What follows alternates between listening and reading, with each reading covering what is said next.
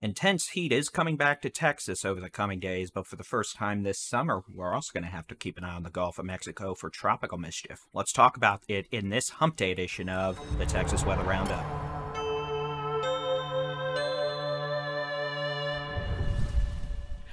Good morning. It is Wednesday, the 16th of August, 2023. I'm Texas Storm Chasers Baldy-in-Chief David Reimer. We are going to be keeping an eye on the Gulf of Mexico as we get into next week. But before we deal with any of that, we're going to be dealing with additional intense heat as the upper-level heat dome returns to the state, along with dry weather and a return to extreme wildfire conditions. Let's just pop on over. Let's take a look at the upper levels, just like we did yesterday. We'll try to go through this a little more quickly than I did yesterday, so this isn't a 10-minute video.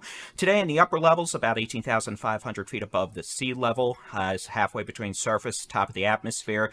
Little bit of an upper-level storm system over portions of Alabama, Tennessee that has allowed northwesterly flow aloft to push that cool front, or not as hot front, further south into Texas yesterday with a resultant drop in dew point temperatures, which, even though it was still hot for most folks, it was a drier heat compared to dew points in the mid and upper 70s, the tropical air mass. Big high-pressure dome over the four corners of the western United States. So we head into tomorrow, that high pressure is going to start moving back east towards us, and that's going to result in an uptick in temperatures and a reduction in any sort of precipitation chances, not like we've seen much anyway. Upper level low over the Great Lakes into Canada. We're watching an upper level low across portions of the eastern Pacific west of California. That's brought some thunderstorms and ignited some wildfires in northern California yesterday.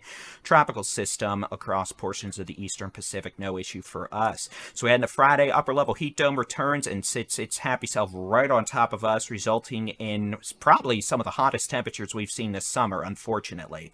And that's not good considering how hot this summer has been. Storm system over California that could result in more thunderstorms, and with heat continuing out there could also spark wildfires. Storm system over the northeastern United States, associate chance for some showers and storms. Here is Saturday, heat dome intensifying over Oklahoma, Kansas, Missouri. We're still in it in Texas, which means it's going to be hot. West coast of the United States, generally speaking, unsettled in the weather department, but with very warm temperatures continuing, that definitely is a concern for dry thunderstorms and the potential for wildfire ignitions. Storm system moving out of New England up towards New Brunswick and Newfoundland, and then a possible hurricane off Baja California. Here's 1 p.m. Sunday, hurricane off Baja California. West coast of the United States still remains unsettled with above average temperatures. Heat dome. Strongest part of the heat dome technically at this point is going to be setting up across portions of Kansas, Nebraska, moving towards the Midwest, where they're going to have probably the hottest weather they've seen so far this summer. And for us, that also means we're going to have a bit of a westerly flow set up, especially across the Gulf of Mexico into South Texas, and that's going to be important for tropical mischief next week if we have to deal with it. We'll talk more about that. You can see that little area of low pressure, disturbed weather over Florida. That's going to be moving west into the Gulf by Monday, and that could become a bit of a problem. Maybe. Definition of problem, being the key here. Here's the high-res rapid refresh for today into tomorrow morning. You can see cloud cover this morning into this afternoon across South Texas, the Rio Grande Valley, Rio Grande Plains. Maybe a couple of pop-up storms across South Texas towards the coastal bend. Otherwise, it is going to be mostly sunny and dry across a vast majority of Texas today, tonight, into tomorrow. Wildfire danger today very high across a good portion of eastern Texas into central Texas, Brazos Valley, North Texas. Same story as we've had the last few weeks. Tomorrow and Friday bring us back from the very high to the problematic extreme fire weather conditions, meaning that any fires that develop have the potential to grow large, uncontrollable, and require a substantial augmentation of fire resources to contain fires. And of course, if we end up having any in the wildland-urban interface near structures, near communities, those have the potential to cause great problems. So, even if we're talking about tropical mischief next week, the wildfire danger is certainly not going away anytime soon. In fact, even with tropical mischief next week, that's not necessarily a guarantee. We're not going to be dealing with fire weather issues. All right, from the National Hurricane Center, this is a area of interest we're going to be watching generally from about Monday through Thursday of next week. At this point, this system does not exist. It'll be over Florida on Sunday, moving west, and then we'll just have to see how it materializes. A tropical wave, a little storm system of disturbed weather in the Gulf of Mexico, probably going to be moving west Tuesday into Wednesday of next week. given the temperatures in the Gulf of Mexico, temperatures near 90 degrees Fahrenheit for sea surface temperatures, which is gasoline to tropical cyclones, relatively favorable environmental factors, there's certainly the potential we may have a tropical spinny doom try to get itself going before moving west towards Mexico, maybe the Texas coast, towards the middle half, or the middle of next week, in about a week, really. And that's about all we know at this point. Hurricane Center has given it a 20% chance of developing into a tropical depression, tropical storm within the next 7 days.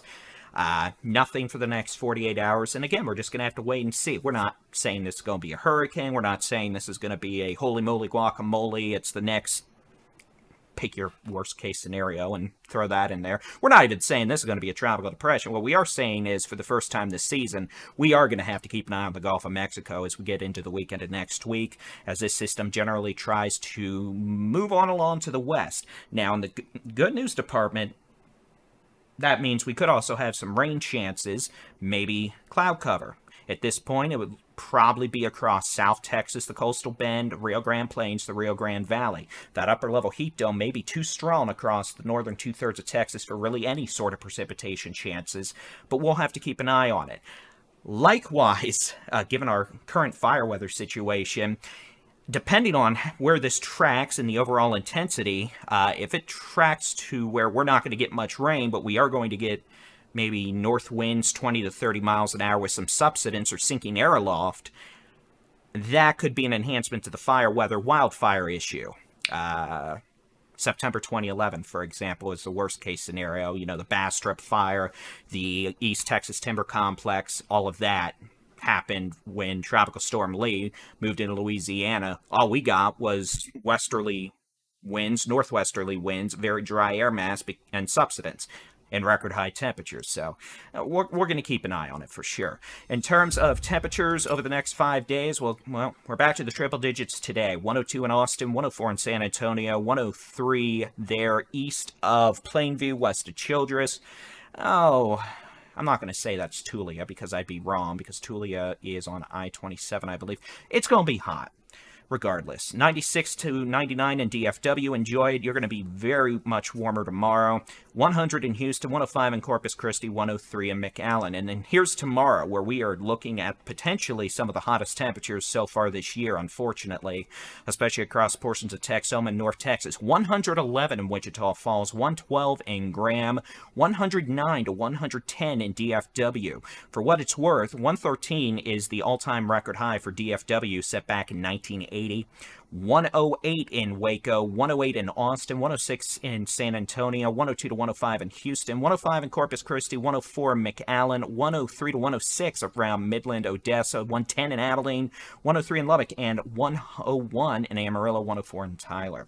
All right, and then here is Friday. Officially a high temperature forecast to be near 110 degrees in the DFW Metroplex, 111 in Wichita Falls, 111 in Graham, 108 in Vernon, 106 in Childress, 109 in Abilene, 108 in San Angelo, 106 in Austin, New Braunfels, down to San Marcos, 107 in Waco, 104 in San Antonio, 100 in Victoria, 101 to 104 in Houston, 105 in Lufkin, 106 in, technically 106 in Lufkin, 105 in Jasper, 106 in Tyler, 101 in Texarkana, 103 in McAllen. It just really, nothing's going to change as we get into the weekend. Maybe some slight drop in temperatures across the western third of Texas. That would knock y'all out of the triple digits by Saturday and Sunday. But the rest of the state, at this point, 103 to 110 degrees. And if that goes up anymore, we're going to start setting all-time record highs on Thursday and Friday. And all-time record highs mean records going back into the 1800s. So it's hot.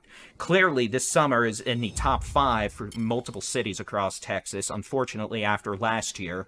So now we're going to have to mention, 1980, 2011, 2022, and the summer of 2023 as some of our worst case scenarios. And for some cities, we've already surpassed all of the above, minus, well, obviously this is 2023, for records, continuous triple-digit days, all-time record highs. So unfortunately, it is another summer of hell across the state of Texas. We'll keep an eye on that tropical mischief as we get closer to next week. And again, we need the rain. So hopefully we can get some rain, some cloud cover without any sort of hurricane-related impacts, but at this point, we're not forecasting a hurricane or anything like that. But we'll watch it, clearly, because the Gulf of Mexico is about as trustworthy as a politician, meaning don't trust. All right, that is it for your Wednesday edition of the Texas Weather Roundup. It is another 10-minute video. I'm sorry, but blame Mother Nature. It's not my fault. Y'all make it a good Wednesday. We'll have the next Texas Weather Roundup out by 7 a.m. on Thursday. As always, we'll keep an eye on things. Y'all do the same. Have a good one. God bless. Stay cool.